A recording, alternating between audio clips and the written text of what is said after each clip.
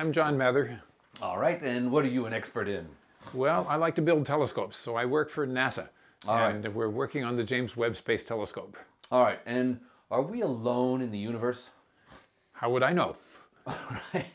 So we have so far not discovered our neighbors yet. We imagine as scientists that they may be out there. We've been working for many, many years to try to guess how far away the neighbors might be.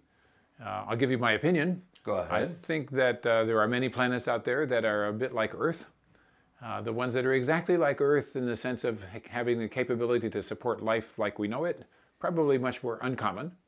The possibility exists, certainly, that there's life out there. I think it's likely that the neighbors are quite far away. If by neighbors you mean an advanced civilization having a conversation about advanced civilization. If you just want to know, are there microbes out there? I think they're much more common. All right, so common microbes and technological intelligence not so common. How far away? I mean, outside our galaxy, for example? I'm guessing that the nearest microbes might even be in the solar system. Okay. So we have a few places that we know are wet, such as the oceans under the ice on the moons of Jupiter, probably on the oceans under the ice on the moons of Saturn, because we've seen water coming out from those places. Mars was wet sometime not so long, very long ago, and there are places that may still be wet enough underground where life might exist now. So that's my guess, that there are microbes nearby that we could actually discover and measure and bring home within our lifetimes. So you think that the probability of evolving life is not a major bottleneck? That's my guess. What's it based on this guess? A long time ago, when I was a child, people thought, well, life requires an impossibly unlikely combination of random events. And I think they didn't appreciate that thermodynamics favors complexity. Complexity meaning self-assembled devices, objects, molecules that are actually favored by probability. So how could that be? Well, it would be that energy could be released when the more complicated thing is assembled. So we don't say water molecules are unlikely because how could you ever get three atoms to get together? We say that they are likely because energy is released when they are formed. And so that changes all the probability calculations. So I think that same idea would apply to larger molecules, the ones that become alive eventually.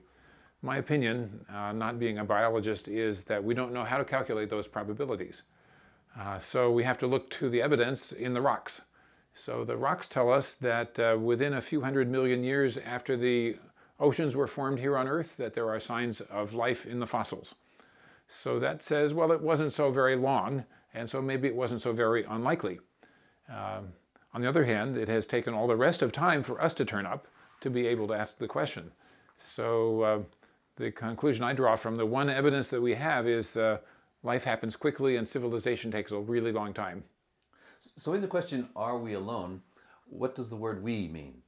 Well, good question. If you're looking for we that's like us in the sense of having creatures that communicate, have a voice, can build things, then I think pretty far away.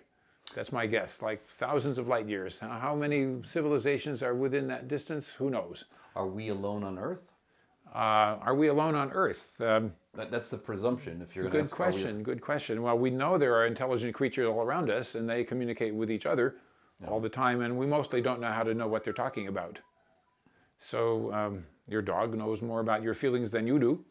So are we alone on Earth? So not really. Not really. We're not really alone on Earth, but what we know of are all our cousins. The creatures that we know about are cousins of ours. So sharing a common ancestry. So on the other hand, people want to know, well, could there be space aliens here? So my opinion is no, if what you mean by carbon-based life as we are made. Because the distances are just too great. If you try to imagine how a civilization could travel here from there, it's immensely long and difficult trip. So I don't think that we could possibly survive the trip as humans or even as other carbon-based life.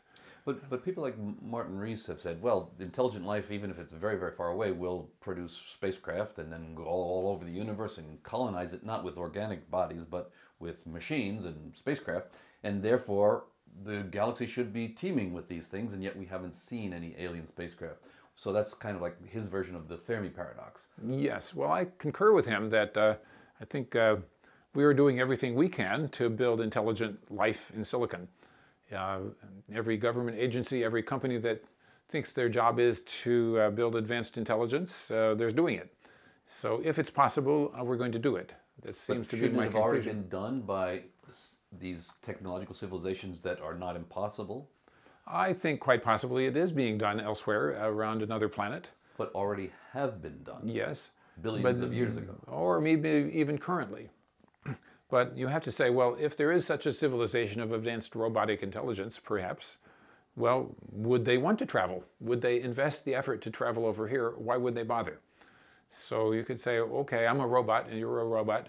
And you say, well, John Robot, do you want to travel to the nearest star and try to establish a colony over there of new robots? And I might say, no, I don't want to do that. That's a lonely trip. It's a long trip. Right, how would I actually survive over there? But the argument, the problem with that argument for a solution to the Fermi's paradox is that you have to have all of these technological civilizations saying that, not just most. You have to have all of them, because if only a few say, hey, I'm going to explore, then boom, they explore. Well, maybe so.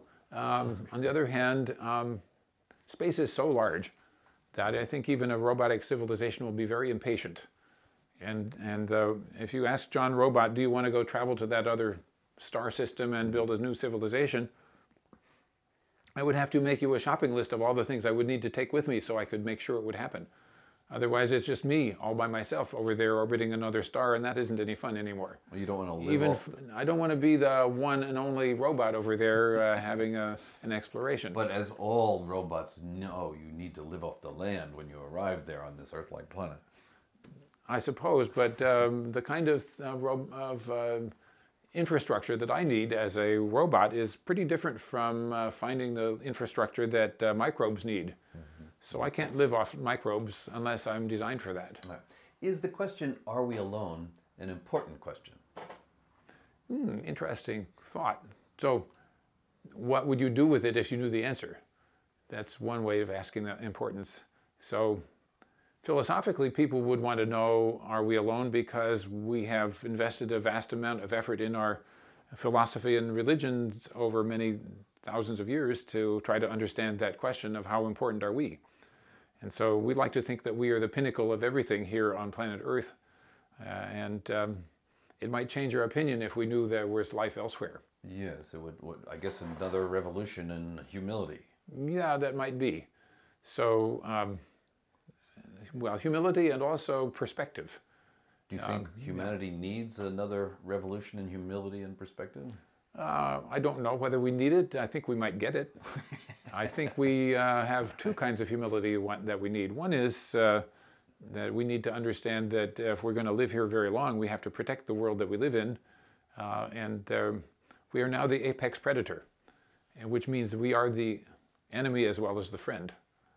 So we have to deal with ourselves as the world-changing organism that we are. So I asked you, is this an important question, and what was your response? Well, there are two factors. One is the philosophical one, and one is the humility side that says, well, maybe you are alone. This is still your only home. So your answer is that it's an important, whether it's an important question or not depends on what we're going to do with the answer, I think is what you said, right? Yeah.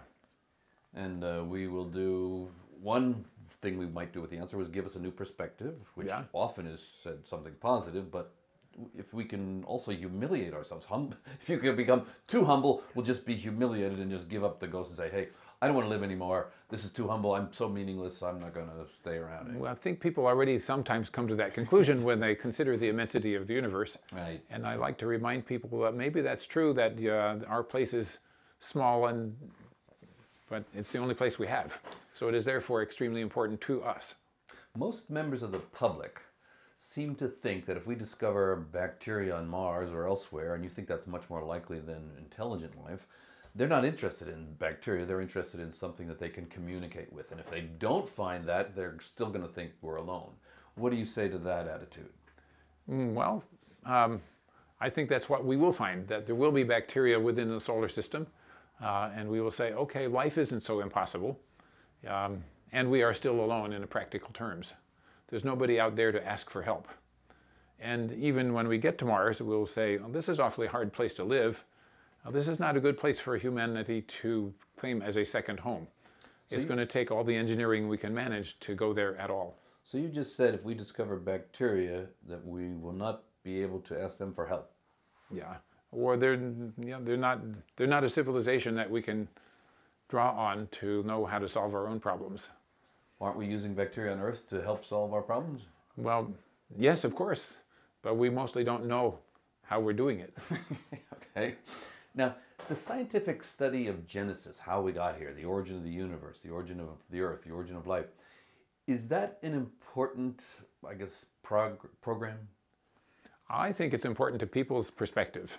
I've met so many people that want to know where they came from, just their personal story, their ancestry. How did my ancestors come to this country? What did they have to do to get here? So we love the story of our own history. I think it's really important to us personally, even if it has no absolute importance. You could say, well, maybe I should forget all of my history and just think about tomorrow. And some people are like that, but a lot of us really want to know where did we come from. So a lot of us, but not all of us. Not all of us. So it's just not something, we're not all alike. Mm-hmm. All right, yeah, that's for sure. What part of your research is relevant to answering the question, are we alone? Well, I've certainly worked on the start of the universe question, the history of cosmology. Where did the galaxies come from? What was the Big Bang like? And so I've worked on that. That's what we got some recognition for in the Nobel Prize. Most recently, I've been working on the James Webb Space Telescope, which is a telescope intended to find out a lot more information about the growth of galaxies, the formation of stars, and even the histories of planets. So we think we'll be able to observe planets around other stars through the transit techniques. Some starlight goes through the atmosphere of a planet on its way to our telescope. Mm-hmm. So we can see if any of them show signs of being like Earth. I don't know what we'll find, but that's the next question. After that, I'm interested in can we see the planets directly? So I've been working on a new concept to put up a star shade to catch a shadow of a star on a telescope here on the ground. And if you could do that, then you'd be able to say, I see the little dot over there, that's like Earth or not. Mm-hmm. And to try to understand its chemistry and temperature and properties. And does it spin like Earth? Does it have seasons? Does it have continents? Does it have clouds and oceans? Mm-hmm. All those things you'd love to know about another planet way around another star. So that's a current idea, and it's a really difficult idea, but it might be still the best thing that we have to try. If I gave you $100 billion, with the caveat you have to spend it to try to answer the question, are we alone, how would you spend it? I would spend it piecewise. There's no one gigantic project you can say, this will answer my question. I think we will have to proceed in a series of steps. Do what we can today with what we have today. Build the equipment you can imagine today, measure something you can look for today, and then when you see what that answer is, then decide what you need to build next. So you can't really make a very long-term plan. You can say, I'm going to look for signs of life on planets here in the solar system. We can do that actually visiting and bringing home rocks and chemistry and do the analysis. We can look at planets around other stars. We can't go there to find out what's out there. If you found one that had chemistry like Earth, where you say, well, there's the same molecules in the atmosphere that we have, then you'd say, well, maybe they're like Earth in other ways, and maybe they are supporting life. Because here on Earth, we have oxygen because of plants and algae. And if you found oxygen on another planet, along with the other things that we have from life, like methane, and supporting life like carbon dioxide and water, you'd say, oh, maybe that planet is a lot like Earth. Right. You could also say, well, what if it's not like Earth? It could still be alive and you would never know.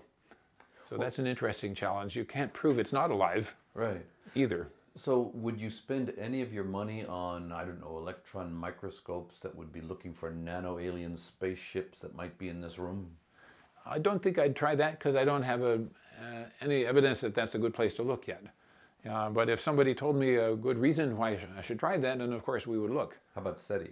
SETI, the Search for Extraterrestrial Intelligence. Would you invest any of your money in SETI programs? I think I would, because it's been a long shot all along. but our technology is improving so rapidly that it may be less impossible than it was. So if there's anybody out there transmitting, there are ways to find it. You know, we're already building something called the Square Kilometer Array. It's a gigantic radio telescope, and the people that are building it told me that it would have the ability to detect airport radars on planets around other stars. So if that's true, then you don't have to be listening for intelligent communication directed to us. You can just listen to see the chatter that's going on in their civilization. All right. Well, maybe they have radars, maybe they don't, but we should look. Now, you have a brain and you have neurons in your brain. And those individual neurons presumably do not know that they are inside your brain. So analogously, do you think we are inside of an alien? Good question. No, I don't think so. Okay. And why not? I can't imagine such a thing. Okay. It doesn't mean it isn't happening, but I can't imagine it. Okay, how about, do you think we're in a simulation? Nah, I think this is good enough as it is. Well, you talked about intelligent civilizations elsewhere as being a probability that you're willing to entertain, but you're not willing to entertain the idea that those intelligent civilizations can make simulations as good as what we see around us now. I would think, why would they bother? I guess for the same reason we're bothering. But the universe is already a really good simulation of itself. So why do we need another one? You're a robot that doesn't want to explore and a civilization that doesn't want to simulate, huh? No, I think we don't need to because it's already here. We can. The one that we have to explore is already brilliant. So this is good enough. Yeah. One of our astronauts said, when you're born, that's when you go to heaven. I see. So if you were in the Truman Show, you wouldn't have sailed away to reach the wall and knock on it and say, hey, this is all fake. Well, he did that at the very end. Yes, he did. Yes, he did. But I don't think this is all very fake. I think this is what you see is what you get. Mm-hmm. Well, he did too, right? So until he was shown that it wasn't. Yes, he saw those glitches, I guess. Now, Arthur C. Clarke said, any sufficiently advanced civilization will be indistinguishable from magic. But there's a Canadian guy who said, Arthur, you're wrong. Any sufficiently advanced civilization will be indistinguishable from nature. And I guess the idea being when you get advanced, you get more sustainable and more tree hugging, and your existence is more compatible with jungles rather than cutting it all down and say, here's my technology over all this. So what do you think of that, those ideas? I think neither of them is very likely to be right. My perspective, based on my 9th grade biology, is that given time, every kind of possible combat will occur. Combat? Combat. I see. And so cooperation? That nature is built on combat and competition and trying everything. So nature's evolutionary process has experimented with every possible combination of the materials at hand. Mm-hmm. So I think we're going to continue to see that. Right. Our civilization will change dramatically over the rather short time. And just that's what it does. Now, have you seen the movie Contact? No, a very long time ago. Okay, anyway, in the movie, about 3 times the main character is asked, are we alone? And the response comes, well, if we are, it's an awful waste of space. Now, what do you think of that comment? If we're alone, it's an awful waste of space. I think that means that we're not alone. But alone is an interesting question because, as we mentioned earlier, we don't know how far away the neighbors are. Well, if there's no life on all these other Earth-like planets that seem to be popping up, does that mean that the rest of the universe is a waste of space? That's the implication, right? Yeah, well, I just don't think it's likely. It seems to me very unlikely that other planets are not alive. Right, but if they aren't alive, would you call that a waste of space? I would say that that nature failed to find the path into producing life there. Right. So I think there are lots of paths into life because I think it's thermodynamically favored. Mm-hmm. And thermodynamically favored means more or less inevitable. Right, I understand that, but I'm asking you the hypothetical. If there is no life elsewhere, would that be a waste of space? I think to label something a waste of space is to take a perspective from outside that we can't take. Okay, all right. And what is your best guess at the kind of aliens that are out there? You said bacteria. I think the most alien life will be bacterial in size. There will be a few places where it's advanced to much larger scale, as it took 4 billion years for Earth to produce complex life, and the Cambrian explosion of the various fossils that we have. So that was a long, long time to get to something that you could recognize from a distance as a thing with bones and shells and so forth. So I think that it's pretty likely that elsewhere civilization or complex life has also taken a long time. Okay. And we have no idea what it was that determines the time scale. Okay. Now let me try to ask, I want to ask your emotional side. I've been talking to your rational side, but now let me try to talk to your emotional side. If you could close your eyes and I'll ask you, what kind of aliens would you like to find emotionally? I would like to find any aliens that are there. Just that's a rational answer. Yeah. That's not an emotional answer. Talk to the emotional side again. Ask the emotional side again. Well, that is my emotional side. Really? I'm a scientist. That's what I want to do. I want to find stuff that's there.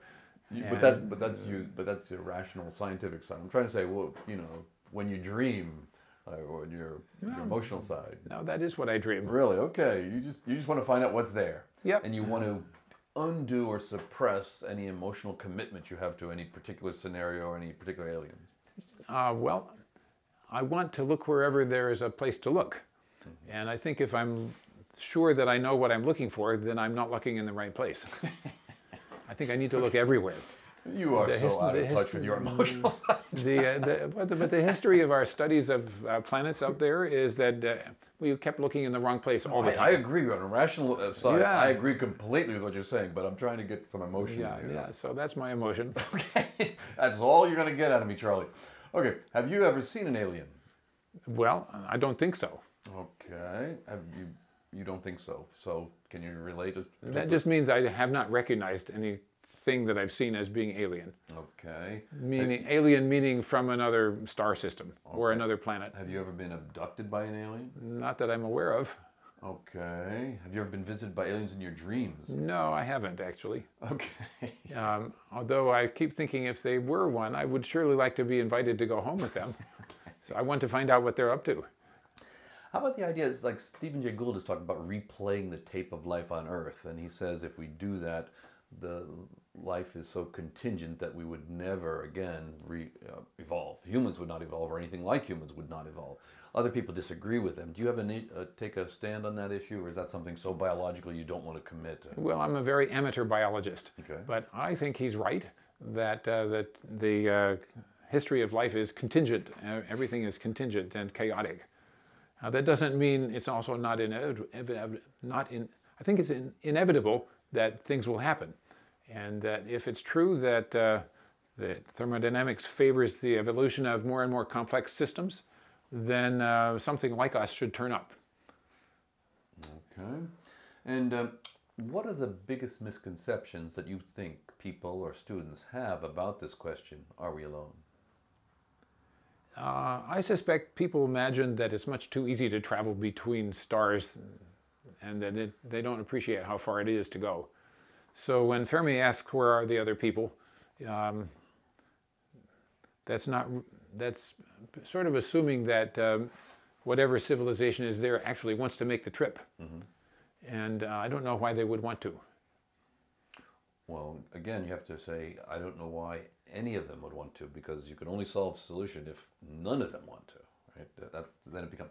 All right, so the biggest misconceptions are... The space is much smaller than it is. Anything else? Well, I guess it's pretty clear all the science fiction stories that you see are all about people. You hardly ever see a story about a radically different creature.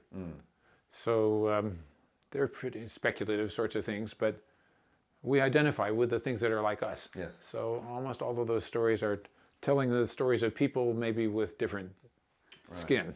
So we're projecting ourselves. We're projecting ourselves onto those other So sometimes things. when I talk to SETI people, I accuse them of looking for God. And I say, you guys are looking for advanced aliens who are omniscient, who know everything. And that sounds to me a lot like some people's description of God.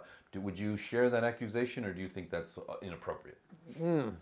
I don't know what they're looking for, so I don't really know that either. Well, they're looking for intelligent aliens. Yeah, Radio telescopes. if we're looking for intelligent aliens that are sending us a communication, then the hard job is to guess what signal would they send so we can figure out where to look.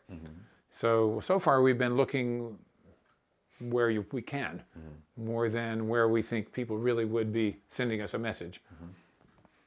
That's sort of unavoidable. Our technology is very primitive compared with what it will be even in 10 or 20 years. So we start with where we are, hope for the best, and see if anything happens. All right, now the students who are watching this are interested in the question, are we alone? And maybe they're thinking about becoming astrobiologists. Do you have any advice for these budding scientists? Well, I think it's a very exciting time for that subject for numerous reasons. One is we're investing a lot of effort in the measurements to see if there's anything out there that could be alive. And concurrently, we're starting to think about our own origins to really study the history of life here on Earth. And every few weeks we get another huge surprise. This week we learned that there's a whole other category of life forms, a fourth sort of kingdom of microscopic creatures that I just read about. CPR, candidate phylum radiation, or sometimes called DPAN, I think. So anyway, I forget the name of it, but it was a little tiny creature that is genetically almost unrelated to all the other things that we know of.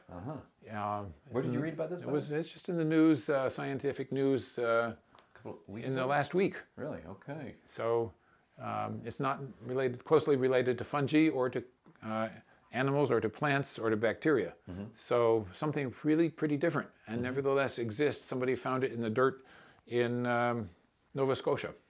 Really? A graduate student found it. Wow, okay. And she said, oh, I've got a friend who can do a genetic analysis on this stuff, and it wasn't like anything.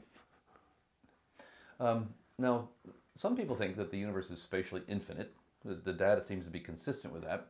Do you think that means that there are an infinite number of John Mathers in the universe saying the exact same things that you're saying now? I think not. I think the mathematicians would tell you, if you ask them the right question, that is not likely. There are different categories of infinity. I don't know how many students know that, but there's, just to recite the first few, there's the number of integers, which turns out to be equal to the number of integer fractions. Then there is a larger number called the number of real numbers. There are many more real numbers than there are integers, and you cannot make a list of the real numbers. Then there's a larger number than that, which is the number of functions of real numbers. And that's the third infinity. That's bigger than the first two. So when you say, I've got an infinite volume of space and time, you cannot say, therefore, there's another me. But in cosmology, we usually we throw around this word infinite, and I guess most people would, that they would use infinite in the sense of the first one that you mentioned, that, 1, 2, 3, 4, 5, countably infinite. And I guess in terms of space, I guess there must be some way of an isomorphically projecting countably infinite onto space. Or I guess you could say it's a real number? Yeah, well, so the space and time are four-dimensional and describable by real numbers. So that's the infinity of real numbers. So wait, that means they're infinitely divisible? Because real numbers are infinitely divisible, but some people say there's the smallest aspect of space, for example, the Planck time. Yeah, so we don't know about the smallest aspect of space, but at least to first approximation, the number of points in space-time is the infinity of real numbers. Wait, why is that? Why not the countably infinite? Yeah, because I take a Planck time in space, Planck time in space, Planck time, and I divide the universe into Planck-size cubes. That would be countable, right? Maybe you could do that. Maybe that would be countable, which would be a smaller version of infinity. Yes. But I think that the number of trajectories that produce a John Mather, that's more like the number of functions on a real manifold, and it's much larger than the number of points in the manifold. So that means that the fact that I exist as one trajectory in space-time of some function does not mean that there's another one just like me out there. I think what you're saying is that John Mather is a set of measure zero. I think so. And where did you read about these infinities? Because I've read about some things. Did you read Cantor or something? Or? I learned about them in high school. Okay. And again in college. In some math courses. Okay. And it's been on my mind ever since. Yes, and so So the fact that I think John Mathers are a set of measure zero means that there's not another one of me way out there. Right. Many astronomers and cosmologists would say, well, of course there's another one like me because space is infinite. And the probability is an epsilon, but greater than zero, right? Yes, but I think that multiplying zero by infinity doesn't give you the right answer if you don't know which kind of infinity you're talking about. You get the prize for bringing this up because I've asked a lot of people this question. I think a lot of mathematicians would give you the wrong answer because they have not asked this question in the right way. Well, Max Tegmark, for example, is famous for saying, oh, you just go a googolplex size, well, very far away and you'll see another one of you and another one of you and another one of you, because he's not making this assumption that he's a set of measure zero. That's my argument with him. Okay. And I have not had it in person, but I think I would argue for my point. Well, you and I have the same view on this, so we must be right. Oh, of course. All right. And so let me ask you one more time. Are we alone in the universe? That depends on what you mean by we. I think we are not alone if what we mean is there's life elsewhere, or even intelligent life with conversations about intelligent life. I think there are other civilizations like that because that's not a set of measure zero. But I think there's no place that's exactly like home. You said, oh, there's life elsewhere. You said there's two types of life: humanity, intelligent life, and then there's life in general. But if you ask biologists whether viruses are alive, half will say yes, half will say no. In other words, the word you just used, life, is not well defined. Do you think it is well defined, or you're using this word as if it's well defined? Do you feel mildly guilty about that? I'm not going to worry about that particular distinction because that's too hard for me. So if we find viruses, we don't find cellular life, we find viruses on Mars, are we still alone? I think I would be delighted to find that there were viruses on Mars, and I would say, at least if they're viruses like ours, they have to live on something else.